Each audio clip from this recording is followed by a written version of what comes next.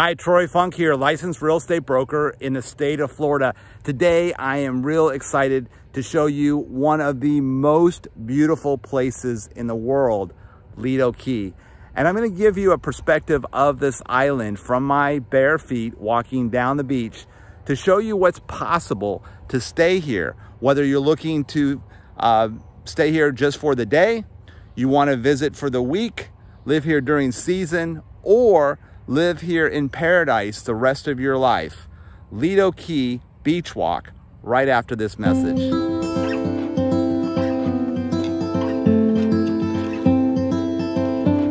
So we start our journey at Ted Sperling Park, otherwise known as South Lido.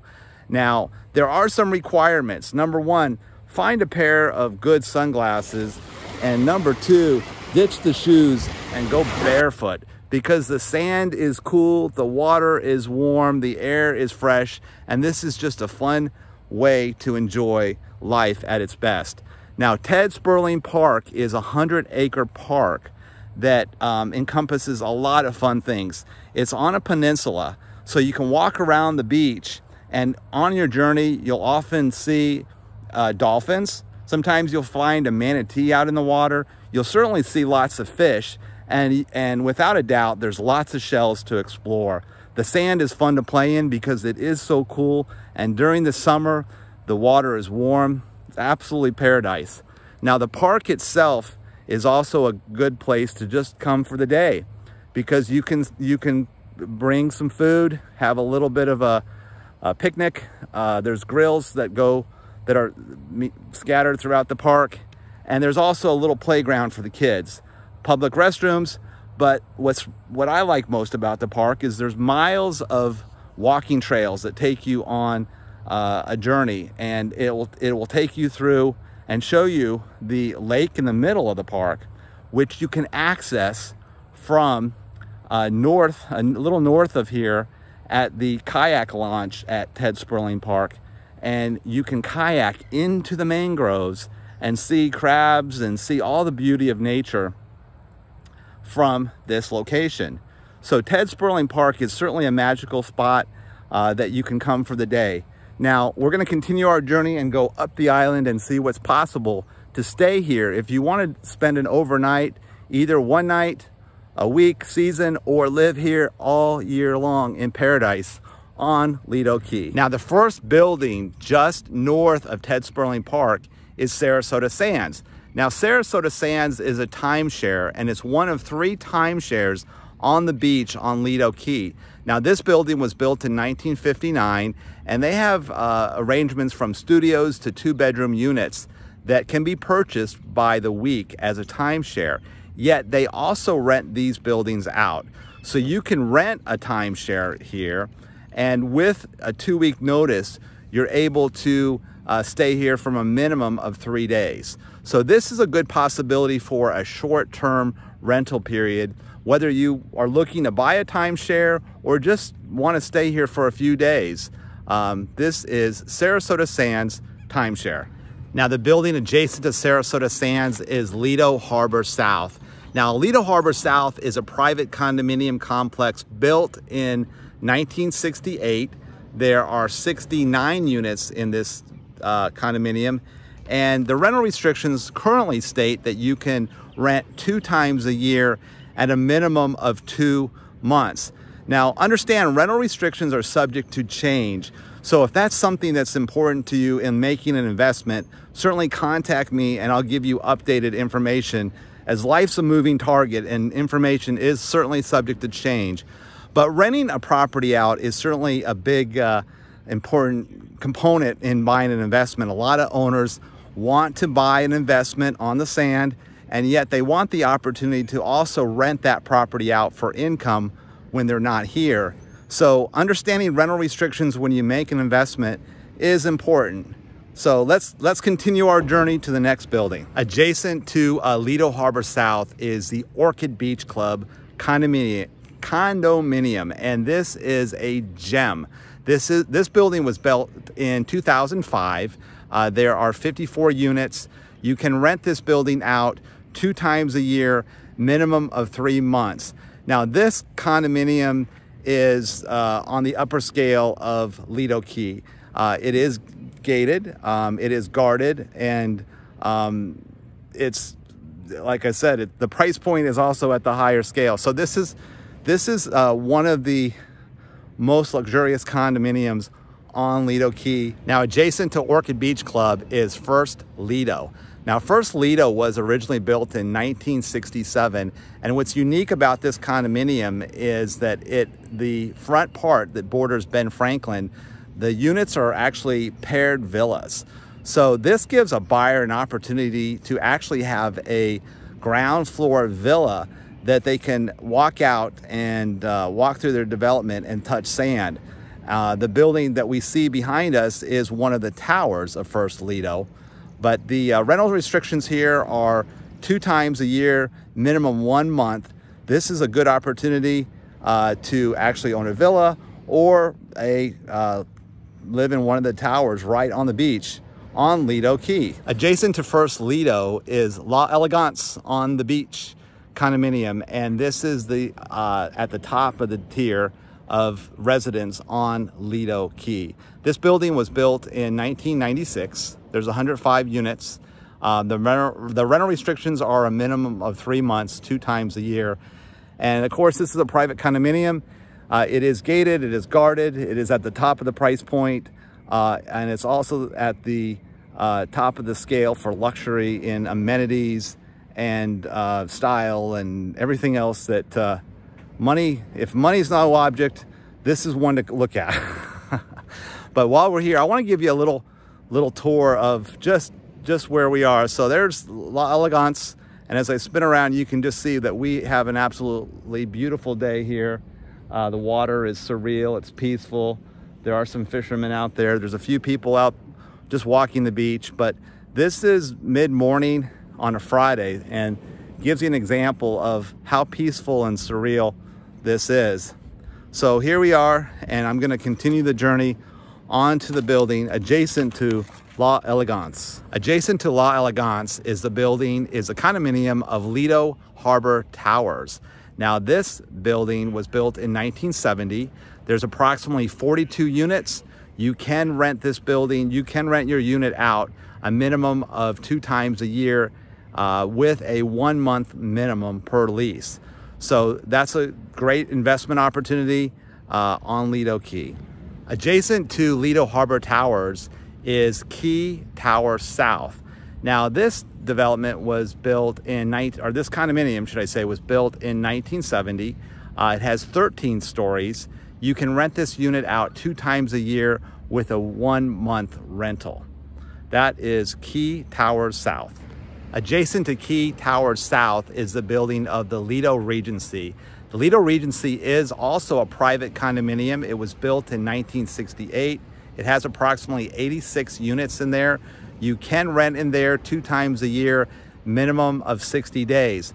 Now, I recently had a sale in there, and I do know that there's flexibility sometimes when you move into a building and you get to know the board, and depending on what you need and who your friends are, sometimes those restrictions are negotiable. But Lido Regency is actually a real gem, because a lot of people think, well, what happens when I buy a condo that was built in 1968? It must be very outdated. Well, they've done they put a lot of money into remodeling the lobby of this building, and it's absolutely beautiful. So sometimes, overlooking those opportunities, it's worth exploring to see what they actually look like inside.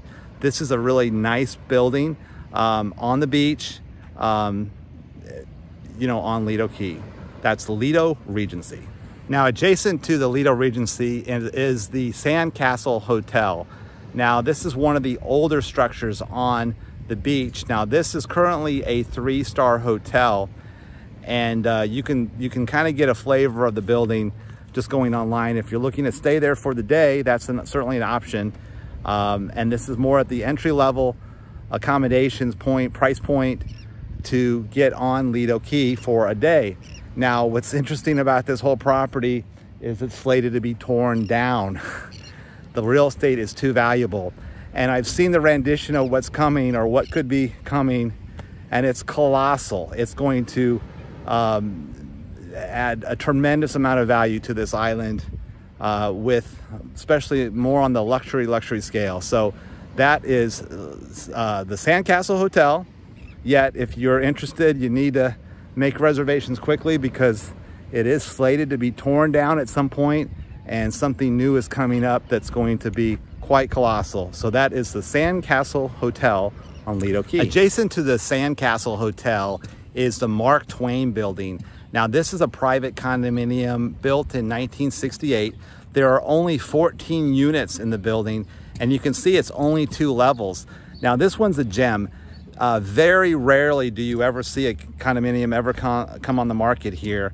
I did sell one at one point, and I represented the seller and the buyer, and the buyer said, "Troy, I feel like I won the lottery in buying this condominium. I will never sell it. I'm gonna keep it forever and pass it on to my family." So the Mark Twain building is unique because it's pretty much ground floor, just 2 buildings, low density for the area that it has, and it is a private condominium. Now what's neat about that also is adjacent to that is the Lido Key Tiki Club. Now there's a public access that takes you to this Tiki Club, and this is open to the public. So this is typically open from 11 till sunset. It's a nice place to get a drink, get a little light bite, and enjoy the Lido Beach. So even though there's public access, it's hard to find parking on that side, but most of your audience, I would say, for the Tiki Club, or should I say the Tiki Bar, is coming from the beach. So in conclusion, that's the Mark Twain building next to the Lido Tiki Bar. Now adjacent to the Lido Key Tiki Bar is the Ritz-Carlton Beach Club Resort. Now this resort is part of the Ritz-Carlton in downtown Sarasota. So residents that rent or get a room at the Ritz-Carlton also have access to the beach resort here. This is certainly at the top tier of luxury and price for Lido. There are condominiums you can buy. There are 88 units. You can rent when you buy a unit in here. The rental restrictions are 1 month minimum, 3 times a year. The price point starts from the multi-millions to buy a unit here at the Ritz-Carlton Beach Club Resort. So immediately north of the Ritz-Carlton, adjacent to that, is the Lido Beach Club. And the Lido Beach Club is a private condominium that was built in 1974. There are approximately 108 units. You can rent those when you buy them 2 times a year with a minimum of 3 months. That is the Lido Beach Club. Now adjacent north of the Lido Beach Club is this abandoned building. This was formerly known as the Sun and Surf Colony. It was built in 1949. It's not in operation right now. I did a little bit of Google research, and it kind of talked about that the family owns this property. They've been offered lots of money consistently by developers that want to take this property and make it something else, and the owners are holding out. And they want to keep, actually it says that they want to give it to their grandkids. So nothing's happening on this property at this point, but certainly it's a valuable piece of real estate. Now adjacent to that is the Lido Surf and Sand. Now that is a private condominium. It was built in 1978. There's approximately 105 units. The rental restrictions are that you can rent 2 times a year with a minimum of 2 months. As you can see, that's an absolutely beautiful building. And just to give you some perspective again of the beach, this is what paradise looks like when you have a property on the beach on Lido Key. Now the building immediately adjacent to the Lido Surf and Sand is Lime Tree. And Lime Tree is another timeshare opportunity here on Lido Key.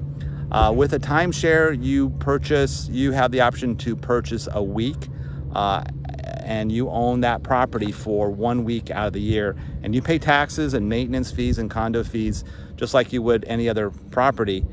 But obviously when you're buying just one segment of a property, you're paying a lot more for that week than if you were to actually buy the condominium and rent it out yourself.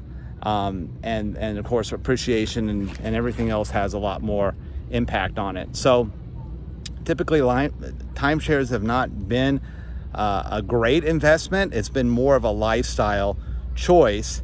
But of course, investments are always subjective. But this is known as Lime Tree.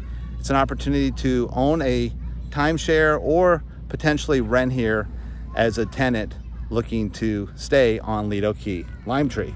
So immediately north of Lime Tree is the Coquina on the Beach and also Gulf Beach Resort Motel. These are 3-star hotels.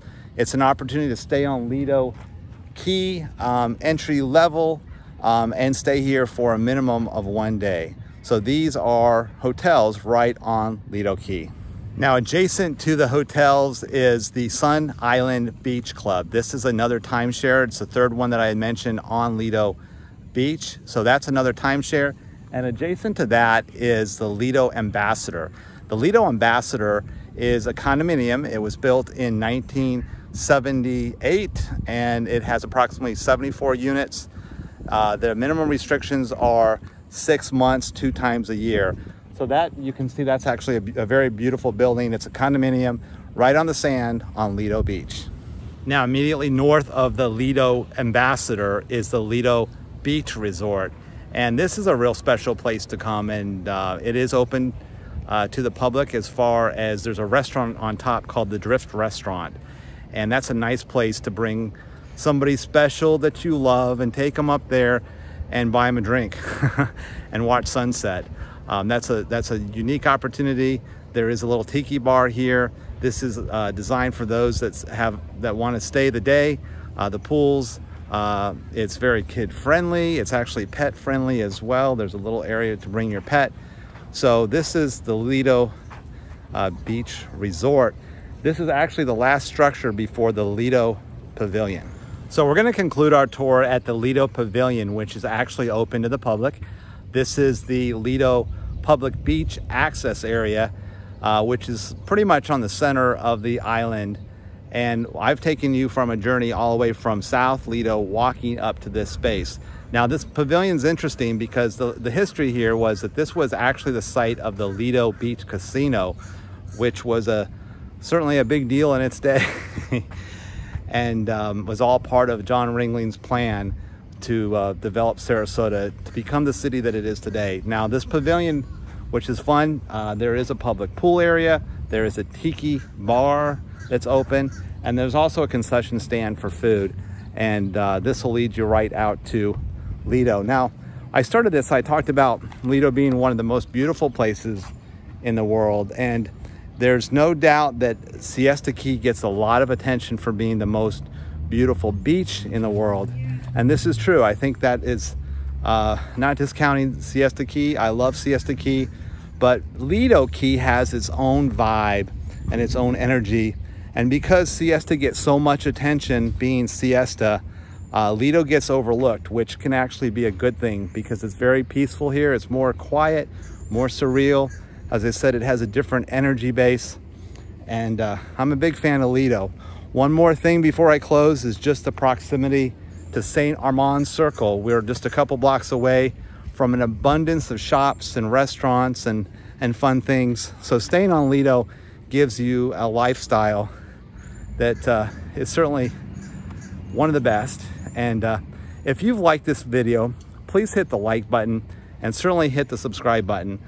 There are other condominiums on Lido Key, but the ones that I covered are condos that are on the sand. Some of the other opportunities are condominiums that are either across the street from the beach or they're on the island. They are not directly on the sand. So again, I'm Troy Funk. I look forward to helping you on your journey. If I can be of any help to you, please reach out to me. And again, thank you for your time today. And I wish you well and hope to see you someday on Lido Beach. Bye.